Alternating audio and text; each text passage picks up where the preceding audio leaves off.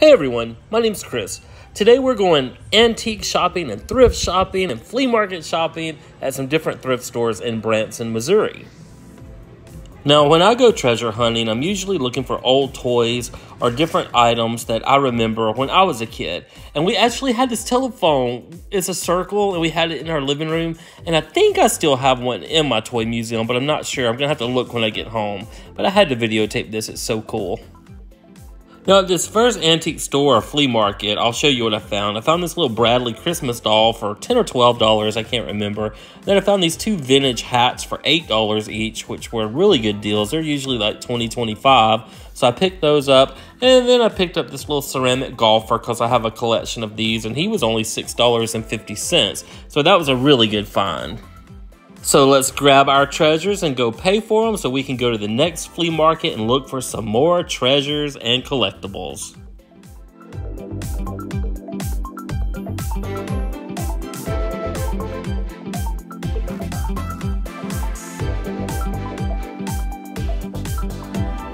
Now, this is actually my favorite flea market in Branson. It's called the Apple Tree Mall, and it's right there on the main road. When you walk in, you're just hit with tons and tons of vendors. This place is humongous, and I think we stayed in here actually over 2 hours. I wanted to go to the toy museum in Branson, but we ended up staying in here most of our time because I thought the toy museum was open on Sundays, and it was closed. So we could have actually gone to this flea market on Sunday instead. But next time I go to Branson, I'm hitting the toy museum first. Now, I saw this there, the Louisiana Superdome, which is called something else now, like Mercedes-Benz Superdome, or it changes all the time. It's a decanter, and I think I'm going to get that.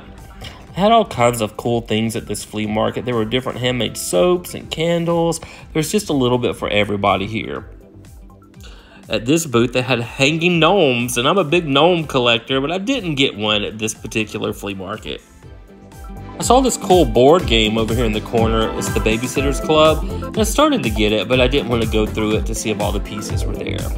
I always stop at the booths that have any kind of toys because you never know what kind of little hidden treasure you're going to find in a box or on a shelf, so I always dart in just to see what they have. I videotaped this booth because it was all cookie cutters. I had never seen a vendor booth like that. Something pretty different. This booth had all kinds of little goodies everywhere. These are my favorite kind of booths that have toys and little collectibles from the 70s and 80s and 90s, and that's where you'll find me because that's my little honey hole to look at. I did see a couple toys there I really wasn't familiar with, like this little Munster figurine right there. I'd never heard of him, so I love seeing different toys I've never heard of, especially when they're vintage from the 80s or 90s. Now, this booth did have something that really grabbed my attention down here. It's an old Shirt Tales cradle for dolls or plush, and it's missing the bottom, but I think I'm gonna get my brother to put me a piece in there. I think I'm gonna get that. And this booth took old photos and made magnets out of them for your refrigerator, and I'm probably gonna pick up one of those. And they have these old cereal boxes and old soda boxes, and who would buy these kind of things? It's me. I'm definitely gonna pick up some of these. These are the coolest things. These are vintage Mountain Dew and Pepsi cartons from the late 90s when they were giving away Star Wars freebies. Yep, gonna have to get some of these.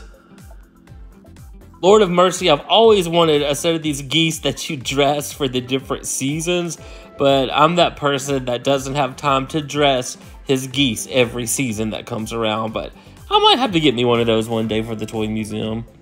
I thought this booth was kind of cool. They repurposed old things and made lamps out of them. I thought that's really cool, really clever. Some people are just very, very creative.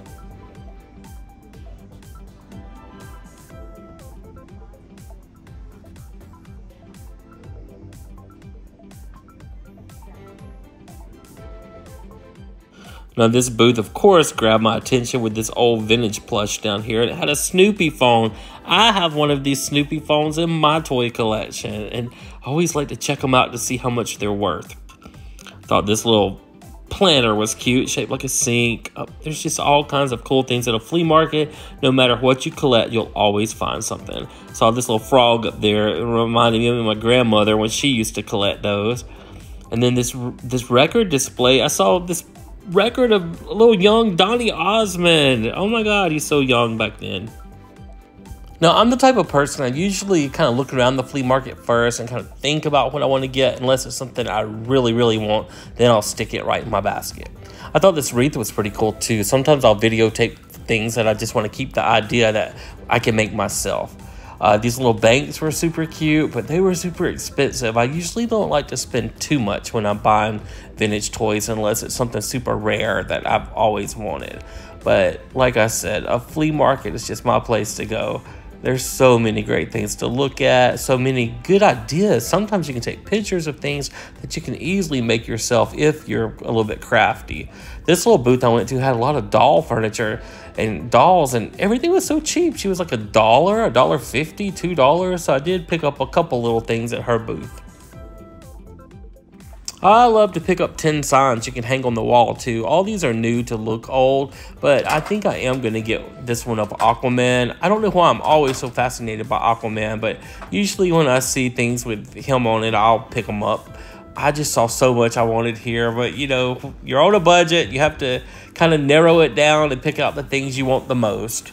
And I also look for things that I think are valued less than what they're worth. So that helps to make my toy collection worth more than what I spent on it.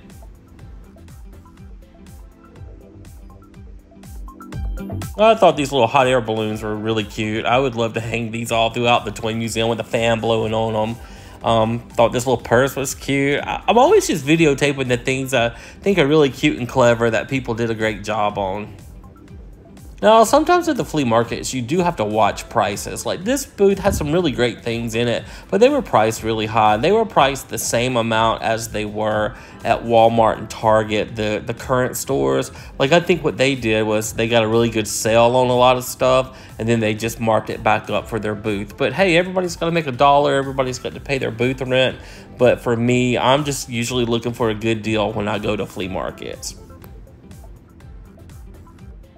This vendor was very creative. They made all kinds of superhero capes and masks for the little kids, and I thought that was pretty clever. I haven't seen that at a lot of flea markets, so that's what you want, is something different, something to grab people's attention.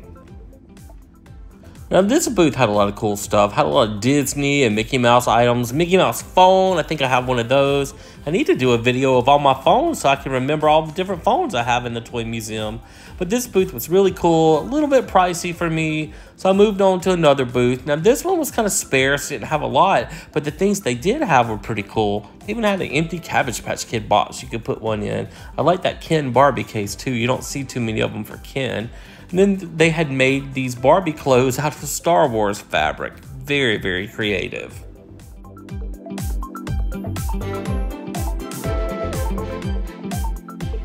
And this was pretty cool. They took some old Ken dolls and dressed them in the Star Wars fashions that they made. So I think I'm pretty sure I'm going to have to get one of these. These are pretty awesome.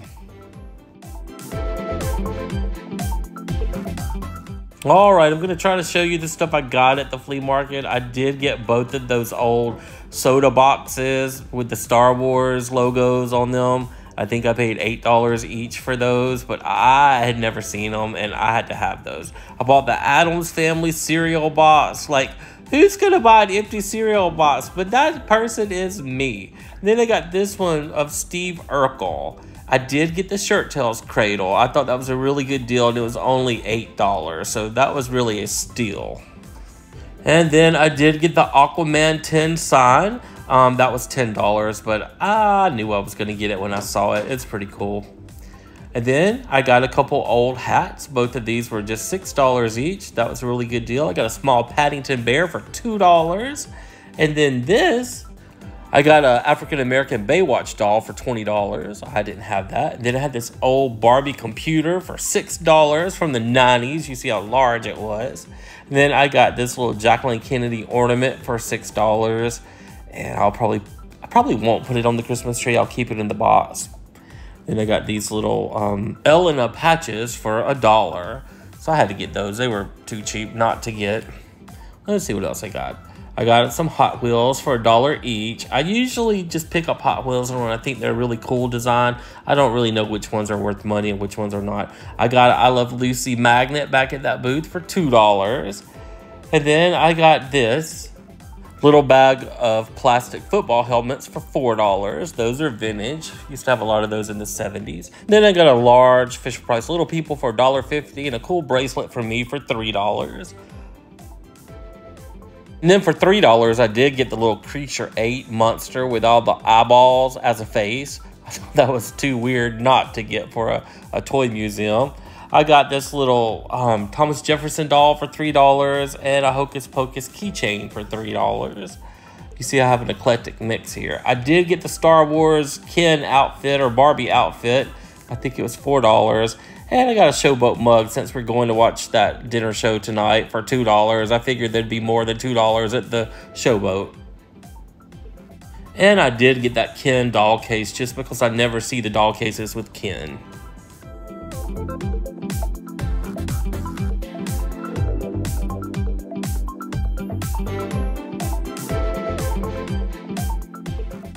Then after we went to those first two flea markets, we just drove around some on the main strip, just seeing all the new things they've built since we were there last time. I think it's been probably 5-6 years since we've been to Branson. There were so many new different tourist attractions that were new. So it was kind of fun to see it. You'll have to excuse my dirty car windshield. I see there's some specks in it, but I just wanted to film some of the drive because there were so many cool things to see.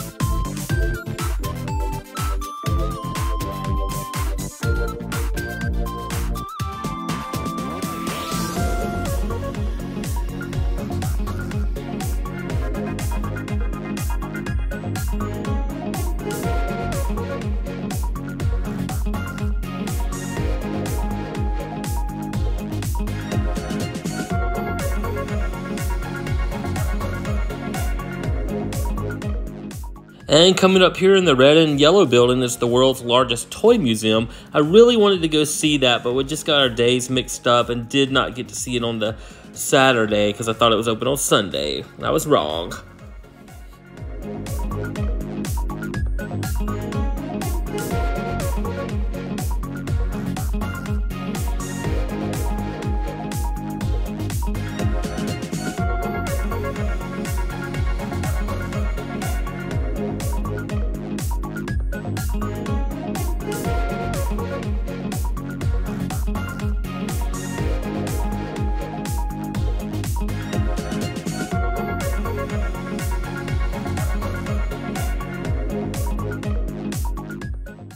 Coming up there on the right is the Titanic Museum. We went and did that with the kids last time we came to Branson, and they really liked it. We enjoyed it too. Turned around, and this is the last building I filmed before we headed to the downtown area because we knew there was one more big flea market we wanted to go to in the downtown. So we made it back to the downtown and we went to visit this other flea market down on the corner we like, and it's called Caldwell's Flea Market.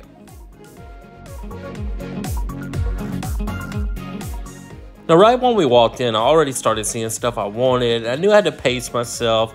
I wanted that little Simpson interactive figure set, but I wasn't sure if I already had it in my toy collection or not, so I did not buy that. But I love going to these kind of vendor booths that have such an eclectic mix, especially with toys in it. I'm definitely going to stop when there's toys. They had all these Pez dispensers, and I'm a sucker for Pez dispensers too. I have a huge collection of those in the toy museum.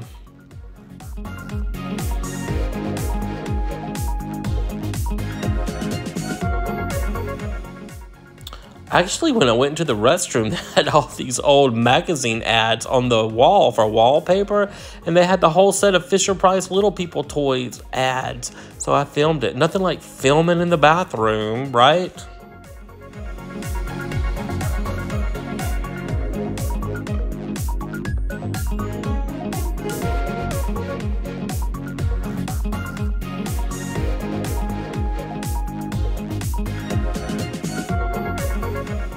Well, again, anytime there's toys at a booth, I'm going to stop and check it out. Had this cool little beer pong moose game. I thought that was really cute.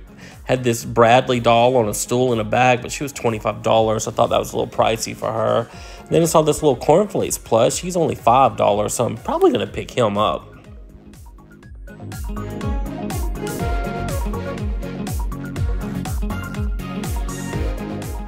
And this next booth was really cool. They had tons of old cookie jars, really vintage ones. Like up here, they have the Honeymooners. I thought that was a really cool one right there.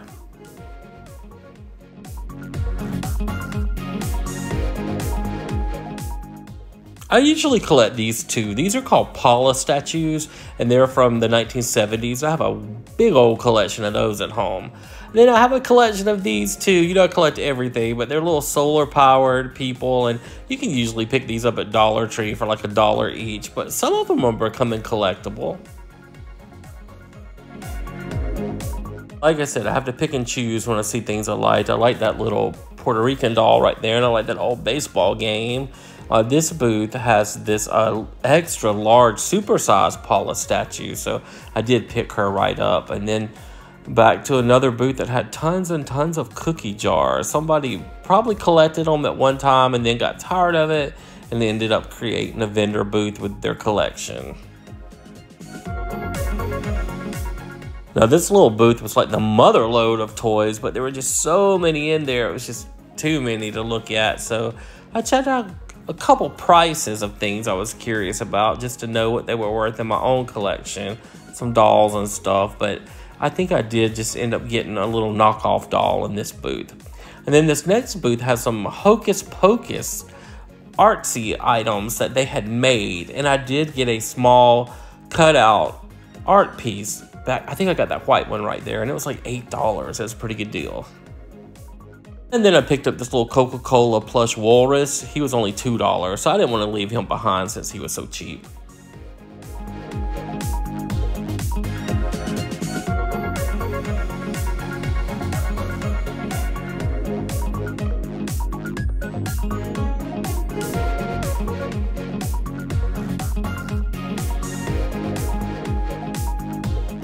I always loved those paintings with the big-eyed dogs and cats and kids from the 70s, but I didn't pick those up this time. Then I went to this booth that was loaded down with some really great toys and stuff. I really enjoyed just looking around. I already had that Barbie camper over there, and it's only worth about 20 bucks. And then I saw this little stuffed animal dog. It reminded me of the plush they used to give away at the state fairs in the 70s. Those are kind of collectible now. They usually cost about $8 or $10, and only cost about a quarter back in the day to win those.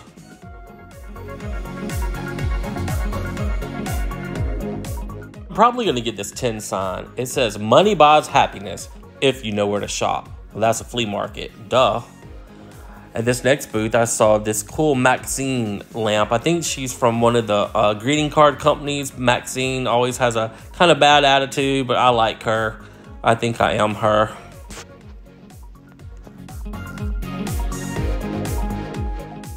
Then I saw this old gumball machine set I really liked, but you know that awful word I have to say, budget. Can't get everything we want, but sometimes I wish people would just give me like $1,000 gift card at a flea market. That would be heaven. So many good things here I'd like to have, but again, had to pick and choose and just get a couple things. Back at the store, I saw this Precious Moment large ceramic set. I thought it would be about $25, but it's like $75, so I didn't get that. That was a little pricey for me. So let me show you everything I did get. I got this cool metal cupboard for $20, and it's really large. I thought that was a pretty fair price for that. Then I got this little knockoff Ken looking doll for $3. I think he's from overseas or Mexico. And then I got what is this? A Sleepy doll from Snow White. He was only $12. He's pretty vintage. And then I got the little walrus Coke plush for $2.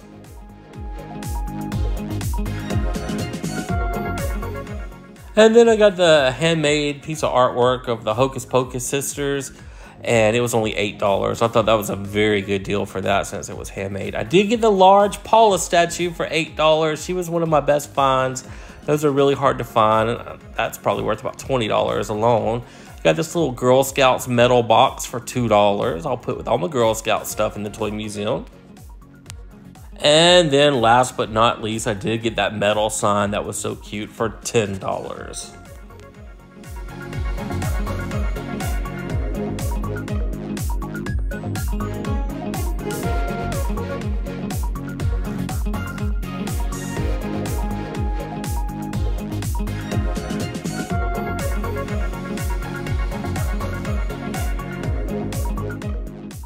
And then we stopped at Paula Deen's restaurant to have a dinner before we went to our last shop for the evening. This is our third time going to one of Paula Deen's restaurants. They're very cool. They have a big gift shop when you walk in full of merchandise. And then their dinner, when you go into the actual restaurant, it's usually served family style and it's buffet style. You don't walk up and get it. They bring it to your table. Every time you want more food, you just ask them, what you want refilled. We love Branson and we had a fantastic time there. It was such a beautiful day. So our last stop for the day was the 5 and 10 store in the downtown part of Branson.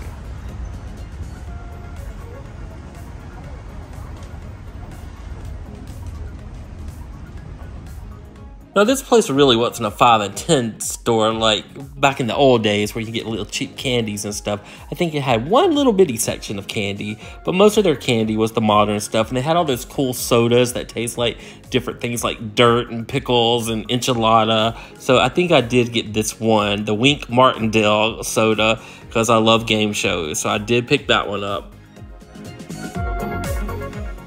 I did also pick up the Joy of Calm soda of Bob Ross, and then I also picked up a Pac-Man canned soda. Now, I just kept these for my toy museum for collectibles, but I think next time I go to one of these places, I'm actually going to buy some to drink because I never open them. They're too cool to open.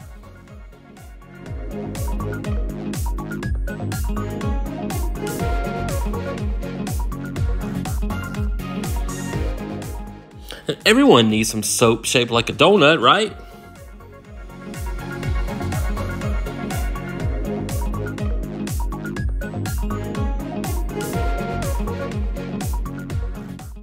They had a small toy section in the back, but they were pretty pricey with their toys, so I didn't pick up anything there. They also had a really cool Halloween section, and they had a really cool Christmas section. But again, this was a touristy store, so the prices were a little bit higher here.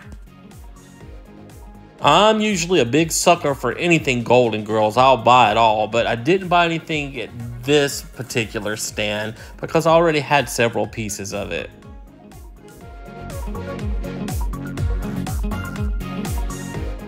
They even had some cool collectibles in the front of the store. They had a big Betty Boop statue. I really liked her. They had a big Marvel section with superheroes too.